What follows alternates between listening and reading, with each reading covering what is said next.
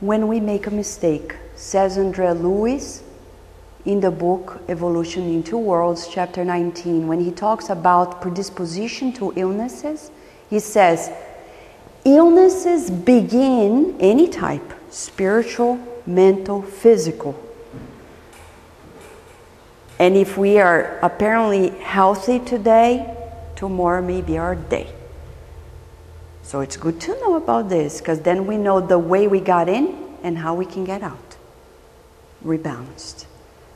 Of course, we make poor choices. And when we realize it was a grave mistake, that memory of the mistake, he says, keep pulsating inside of us. And then he says we create a vibratory zone of remorse, that it's almost like, he says, a node of disturbance, and that vibrates and creates the morbid predispositions in our lives. Morbid predisposition means predisposition to illness. So the spirits are just following the teachings of the therapy of the gospel. If we don't sin again, we're not going to trigger it. But when it comes out, it's a blessing. Because that mistake is being drained through the body. And some people, before they reincarnate, they beg to have the ultimate spiritual makeover. And when it happens, they think they are cursed. They forgot. They asked for it. And you know, makeovers are not easy. You may look beautiful after a while, but at that very moment it's scary. But we need to keep looking in the future. That spiritual plastic surgery that is happening inside of us.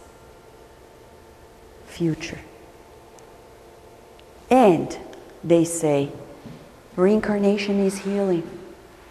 No wonder Jesus said, to see the kingdom of God, we need to be born again. We need to revisit our choices. Try it again. Make better choices. And he says in the book Evolution in Two Worlds, innumerable illnesses are curable after a short, long period of internship in matter, reincarnation, when the person will heal herself by being in direct touch with the struggles that she needs to master and overcome.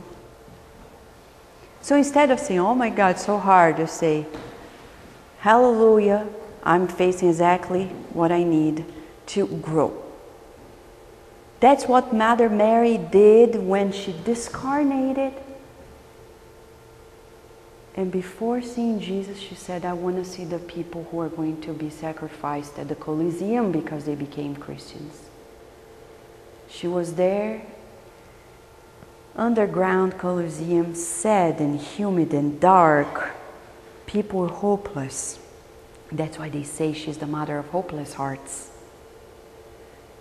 And then she wasn't fully aware how she could help, says Brother X. But then she said, you know, the message is always about joy. Let us sing. And she whispered in one of the women's ears saying, my daughter, cheer up. Sing. Let us transform the earthly pains in heavenly joys. And that's how we should face our struggles. Smile. Like the ballerinas, right? They were dancing and smiling. So we should smile. Why not? And say, and people are like, oh, you won the lottery? Yeah, spiritual lottery. Because spiritism is true lottery for us. It is. And they say when we need the medication, he teaches us that every medication is a projection of the chemoelectric elements over the cellular aggregations that stimulate or correct the functions of the cells. So we need to learn with Kardec when he talks in the Spirit's book about elementals. Some people, they take their pills like this. Okay, I don't know if it's going to work, but whatever, have to take it. We're magnetizing it. It is not solid matter. It's energy. Einstein has already proved us there's no solid matter. It's just a state of matter. We magnetize it. It's already pulsating. And if we send that message, it's not going to work. And if it works, minimal effect. Same as food. Sit down like, okay, it doesn't look pretty. It doesn't taste too good. Whatever, eat it. And it doesn't do what it's best for us. And then we need to eat more. We're not satisfied. We're not aligned. With these teachings, we learn that the doctor of all doctors wants us to cherish this and say, this is what God is giving me. Do the best with the resources we're given. Oh, I cannot do the mention of the way like Divaldo Franco. Are we supposed to do that? Very likely not. But the resources I have at hand are to teach children and youth about refining their senses through classical dance. And spiritual dance with Spiritism in the Spiritist group. Okay, what else can we do? And then others join in and add and add. But if we're like those who take one talent and because they're afraid, I'm not good enough to speak. No, I'm not good enough. Who am I? It's that guy who had one talent and was afraid and didn't multiply. Whatever condition, multiply. The trademark of the Spiritists, because they are Christ soldiers, is goodwill. Says Joana de Anjos in the last chapter of the book Living and Loving. She says, Christmas in action. The trademark of the Christ follower is goodwill. Can you come and do this? Yes, I can. How? I don't know. I'll figure this out. And we don't need to share how we're going to change our life around to make that happen, but we will. There's no such thing as, oh, no, I can't. Yes, I will. Of course, unless it's an outrageous or an impossible thing to do, but can you come and give passes? I will learn as I perform it. There's no, look at Peter, John, James, and others. They didn't know it all.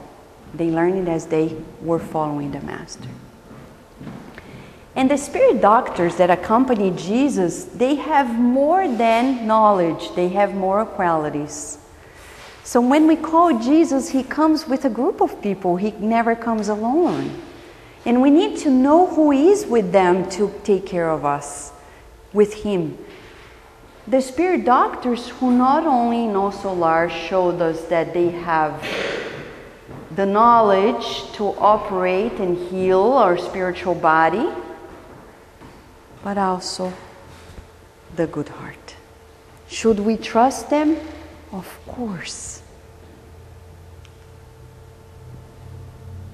And to wrap it up, the main element of his therapy is teaching us to align ourselves, be faithful to God.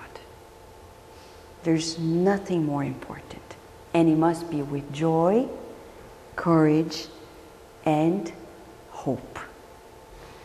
When one of the disciples, Bartholomew, was following Jesus' teachings, chapter 8 of this book, he was depressed and sad, but he was there following Jesus. And Jesus, as a good observer, he was always watching out for everyone. It's amazing. No doubt he's watching us as well.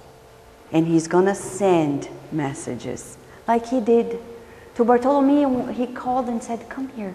What's going on? He said, Master, I love your teachings. I love what you do, but you know, the world is bad. Isn't that what people